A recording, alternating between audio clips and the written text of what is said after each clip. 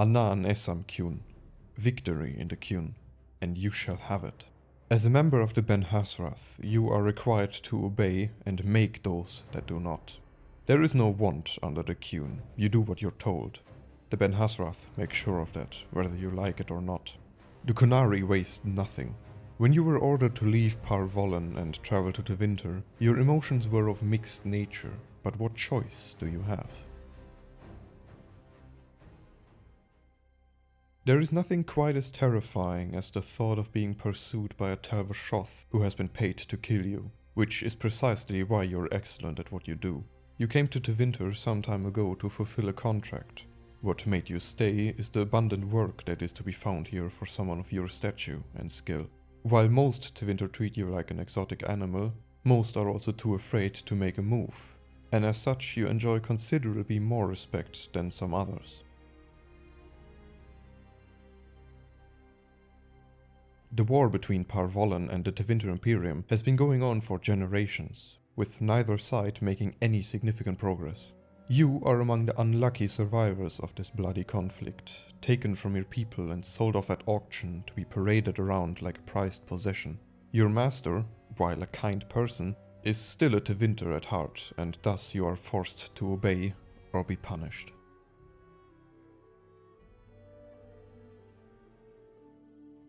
We are the last Elven, never again shall we submit. Although almost unheard of, your clan is among the few that roam the Imperium almost exclusively, with the occasional excursion into the Anderfels. While in many other nations the Dalish avoid human contact, the hunters of your clan actively seek out small human camps and settlements to scavenge for food and supplies during the night. While usually peaceful, should the occasional Shemlin life be lost, it's not a great loss compared to what they did to your people. Born into slavery, your mother died during childbirth, leaving you and your father to fend for yourself. Although tragedy seemed to haunt your family at every step of the way, you were able to free yourself and your father and become citizens of the Imperium. Now, just a few years later, you managed to make a living as a merchant while enduring the incessant mockery of the upper classes as well as human peers. The plight of elves is well known across Thedas, but perhaps hardest for those in the Imperium. Enslaved, beaten, many even sacrificed, the life of an elf is regarded as little more than something to be used and then discarded by most. You are among these unfortunate people. Born into a family of slaves, your father was used to fuel a blood magic ritual shortly after your birth as punishment by your master. Now you and your mother are forced to serve the very man that bled out your father before your eyes.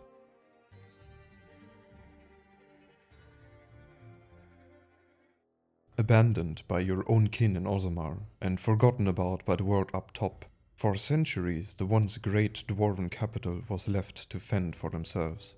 But unlike it was declared thousands of years ago, Kal-Sharok was never lost to the Darkspawn.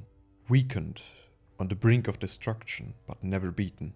Centuries have passed, and now it is finally time for the might of this once great Taig to emerge. Kalnath par Kalak, Kalnath gat partas. For generations, your family has been working in the Ambassadoria in Menrathas, overseeing the Lyrium trade between the Imperium and Orzammar.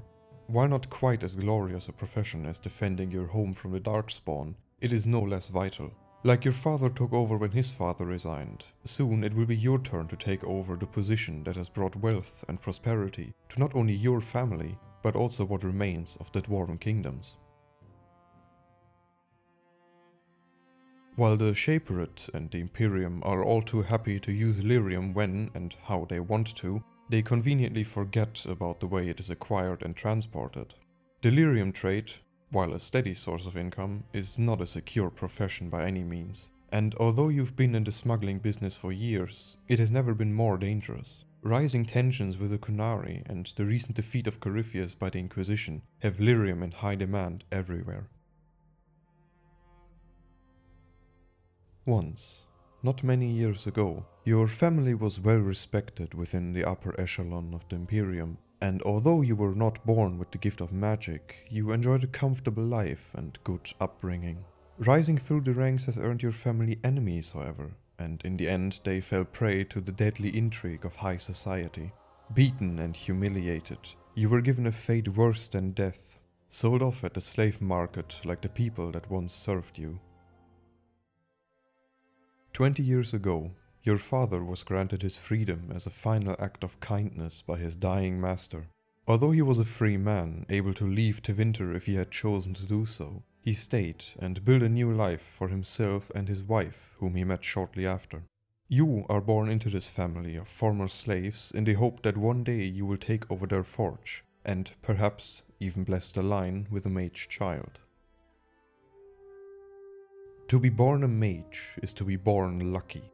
Since your birth, those words were ingrained into your upbringing. Through sheer luck, you were born as a mage to non-mage parents, and lifted the family into the Laetan class of the Tevinter Imperium. Although the families around you shunned yours at first, they have come to realize that under your leadership, great alliances might come to life. This family is your responsibility, much to the anger of your two older siblings.